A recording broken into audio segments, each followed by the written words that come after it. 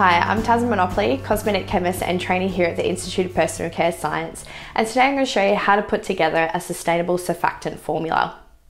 Now, I did do a video a few weeks ago on how to make a sustainable emulsion, and I do cover some key critical things that you need to consider when making an emulsion, but they can also count towards a surfactant. Now, what is sustainability? Sustainability means taking into account the social, economic, and environmental aspect of a product from start to finish in the process. So this is starting all the way from the source of your raw materials up until the finished product on the shelf itself. Sustainability doesn't just mean low carbon footprint. There are many aspects that contribute to sustainability. Now, what other sort of things do we need to consider when making a sustainable surfactant formula? First and foremost is your surfactants. Should we be using all natural, or is it okay to use some synthetic? Using all natural surfactants would be ideal, but you may run into some problems with not getting the required clean, mildness, or foam. So sometimes in some cases it is a good idea to consider using a naturally derived surfactant with maybe a small synthetic portion. A really good example here is Genogen CAB by Clariant. This is cocamidal propylbutane, which is naturally derived but has a small synthetic portion. This provides really good foam and also is really good at adding mildness to your formula. Now, to work out the natural percentage of a material like Genogen CAB, which is naturally derived with a synthetic portion, you need to calculate the number of carbon atoms from the chemical formula itself, which you would then be able to obtain an RCI value, which is a renewable carbon index. So this is the number of carbon atoms coming from renewable sources relative to the total number of carbon atoms in an ingredient. And you also need to make sure this calculation is based on the active compound of a blended material. So in this case, it's cocamidal propylbutane, and this has an RCI value of 0.66. Now from there, you can work out the natural origin index, which is also known as the NOI.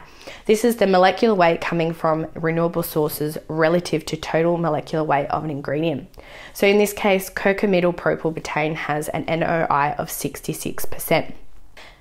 Now, this would be classed as a derived natural ingredient according to the ISO standard, because the rules are that it needs to have greater than 50% natural origin by molecular weight and by renewable carbon content or any other relevant methods.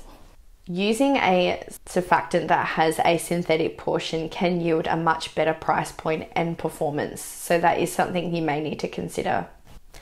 When it comes to your other raw materials, consider using natural or vegetable origin ingredients, especially if their starting source is plant-based, as it means it's totally 100% renewable. When it comes to your preservatives, consider natural or nature identical. The problem with nature identical is it may not be totally renewable, so that's something to also really think of when selecting your preservative. Use water alternatives or replacements. Belinda does a really good video outlining replacements or good alternatives. Use upcycled ingredients. Use biodegradable ingredients and or packaging. Use recyclable or refillable packaging. Use cold process where possible to reduce energy consumption, CO2 and water. Consider using multifunctional ingredients so it keeps your formula minimal. Use RSPO materials to reduce your impact on the orangutan species.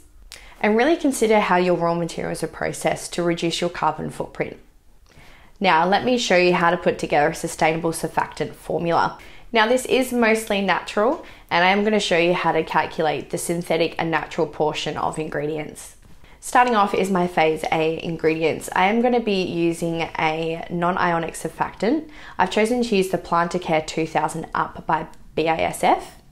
I've used this because it is made from 100% renewable plant-derived feedstock, and it is also RSPO mass balance certified.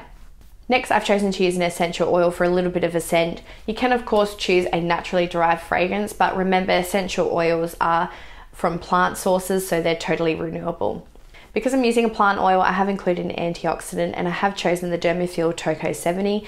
This is a naturally derived form of tocopherol. Next is my anionic and amphoteric surfactants. I've chosen to go with the Hosapon SG as my anionic surfactant by Clariant. This is because it's naturally derived and it's also very mild. Next, I've chosen Genogen CAB as my amphoteric surfactant. This is also by Clariant. This is naturally derived with a synthetic portion, but it has really good foaming properties and it's really mild. Next is my water phase. Now I've chosen to use a water alternative here, and I've gone with a hydrosol for a few reasons. They are very cost effective, there's many available and they're very easy to get, and they're also actually classed as an upcycled ingredient. They are a bypass product of making essential oils. Now, sulfate-free products can be hard to thicken, so I am going to add a gum in here. I've chosen to first go with some propane diol to slurry my gum. I've chosen the propane diol from Zemia. This has some environmental sustainability benefits, such as significantly lowering greenhouse gas emissions and lowering energy consumption during its production.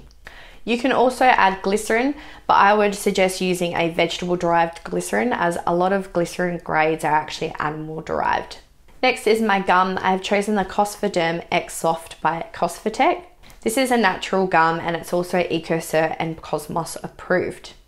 Next is my preservative. I'm going to pick the Cosmoderm Multi-Meg by Cosmetic. This is naturally derived, it's also EcoCert and Cosmos approved, and it's also RSPO and Mass Balance certified. Now, next is your actives or added extras / extracts. Now, we do suggest using up to 5% of these materials. This can be all actives, all extracts, or all added extras, or it could be a combination of both, which we do highly suggest using a combination of both to get best results. We do say up to 5% because we do find a lot of people tend to overuse these materials. Now, for my added extra, I am going to be using a scrub. So I'm going to turn this into a sustainable foaming scrub product. I have chosen to go with the Imma Scrub 400p in the color Amber by DKSH, as this is a natural and also eco-friendly scrub particle. Now, going back to my gum selection, another reason why I did choose this gum is because that it has really good particle suspension. So this is going to help suspend my Imma Scrub throughout my product. I'm also going to add a small input of an extract as well. I've chosen to go with a pineapple extract in glycerin because it's natural and it's also renewable. And lastly, don't forget to adjust your final pH. Now, if you do want a copy of this free formula, please contact us on the email below and we will send you a free copy of the full formula and method so you can get making this sustainable surfactant scrub formula. And there you go, that's how easy it is to put together a sustainable surfactant formula. If you enjoyed today's video, please give it a thumbs up, leave any questions in the comments below, and don't forget to subscribe to receive notification on all our videos. Happy formulating!